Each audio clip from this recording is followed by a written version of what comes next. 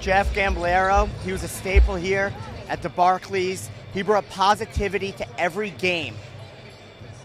I mean, he was the energy that this place needed when the team was down. He pulled everybody together.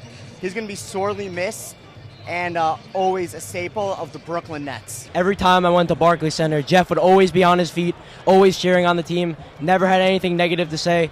He's just a true great fan, and his energy never going to be replaced. He's always going to be remembered at Barclays Center. He was the best. I've never seen anybody bring that much energy to rooting for his team. And we've seen him outside of Barclays Center and other arenas. Saw him in London, and as soon as he saw us, he came running up to us. It just, you just felt like you were one of his best friends right from the get-go. It was like unbelievable. Jeffrey was, the most energetic guy you want to know. You never saw him without a smile. He was always about positive energy.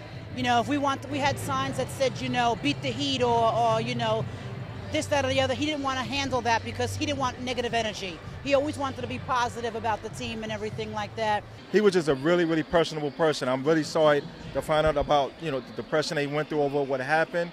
Depression is a serious thing that we got to take care of for sure.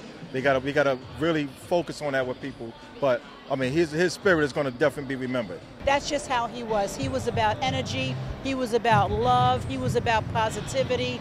He was just about fun. And what he brought to this arena, nobody can put in here. Nobody.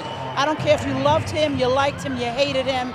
He was just about fun and bringing fun to this crowd. That was he was about, and he will definitely be missed.